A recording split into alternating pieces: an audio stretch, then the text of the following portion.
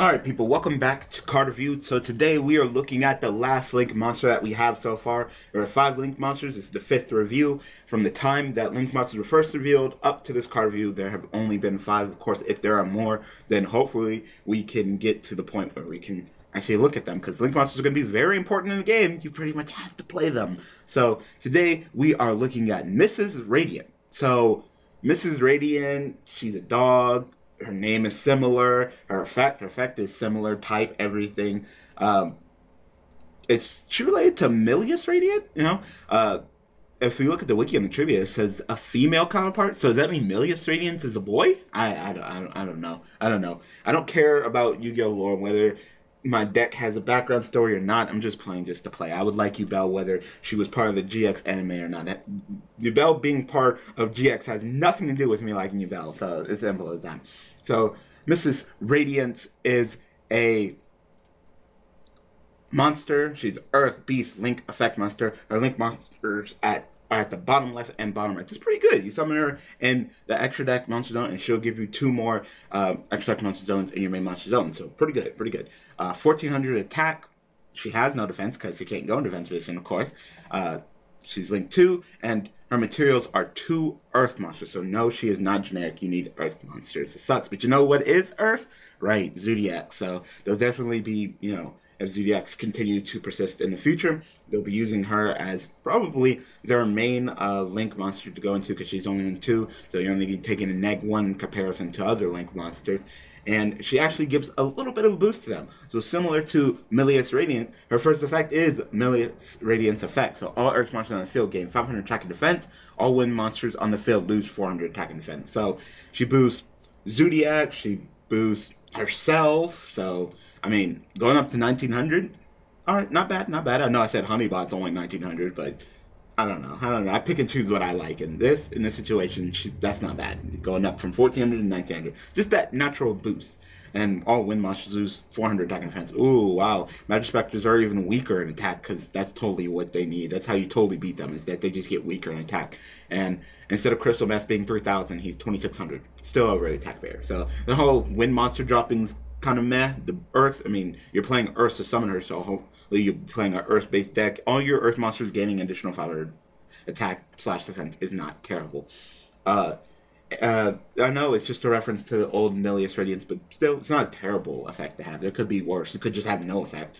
But what I like about this card, and what I think makes this card interesting, is the net effect. So this card is destroyed by battle or by card effect. So it's talking how Link monsters, how one of the ways we're going to be easily handling them is that they take resources to make, and you could just throw a Dark Hole Regeki at them.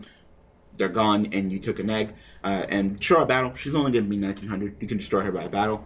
You can target 1 Earth monster in your graveyard, add to your hand. So not only can you grab your resources back for the cards that made her, but also you can grab herself and put her back in the extra deck. So, maybe you can only run 1 of her, because she could just keep recurring herself, which means more extra deck space for you. Or she can grab back Max C. And being able to grab back Max C is just great. It really is. Just go, Max C, what are you going to do? You're going to stop, or you're going to allow me to draw? Okay, I'm going to play Milius Radiance. Oh, you killed it? I'm going to grab back this Max C, and I'm going to play it and draw some more. Awesome. So that's great that she can also do as well. You can only activate the effect of Mrs. Radiance once per turn, but I don't see you activating her effect multiple times per turn. Or you're gonna, she dies, you activate her effect, don't put herself back, grab something back, call the Haunted, and summon her in the same exact turn, she dies again. No, you're gonna use her wisely. So that last effect really doesn't matter. But just the fact that she recurs, I like that, because it's like these Link monsters, you got to devote 2 to 3 monsters, except for Link Spider, just to summon these monsters that you definitely need, just for them to be ran over or destroyed or whatever.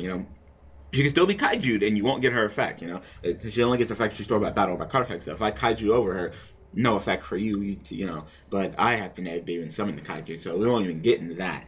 But just the fact that she recurs, unlike any other Link monsters that we currently have at the time, I like that. I like that. So, and that's pretty much it. You can play her in Zoo. You can play her in decks that run Obedience School. That could be a combo. You can go Obedience School and summon 3 monsters and use 3 of them, 2 out of 3 of the monsters just to summon her, because she is Beast, so it's not like she's hurting when it comes to restriction, And if you happen to go into a Naturia Beast, which that deck generally combos into doing, then this plus a Naturia Beast, and then of course with the link monsters at the bottom left and bottom right, just some Naturia Beast in bottom left or bottom right of this, because it'll open up a space. Naturia Beast will be 2,700, means that Naturia Beast will be over the attack barrier and negated on the spell. So that's not bad, not bad. So yeah, that's pretty much all I had to say about Mrs. Radiant. So that's all the link monsters for now. So if we keep it up, hopefully we can make sure that we look at all the link monsters in the future, and as they grow and the mechanic gets stronger, determine to the point where we get to the power creep. So anyway, tell me what you guys think about Mrs. Radiant in the comment section below. I hope you guys enjoyed this card review. Next week, we're going to come back and look at some of the quote-unquote monsters that make link summoning a little bit easier. Monsters that have been getting a thumbs up as good link monster, making monsters. So if you guys haven't already, make sure you hit that like button, hit the subscribe button, hit that bell for notifications. We'll be back with some more card review, and of course, I'll be back tomorrow with some more Yu-Gi-Oh content. So thanks for watching, thanks for all the support, I really do appreciate it, and I will see you guys in the next video. Alright people, thanks for watching.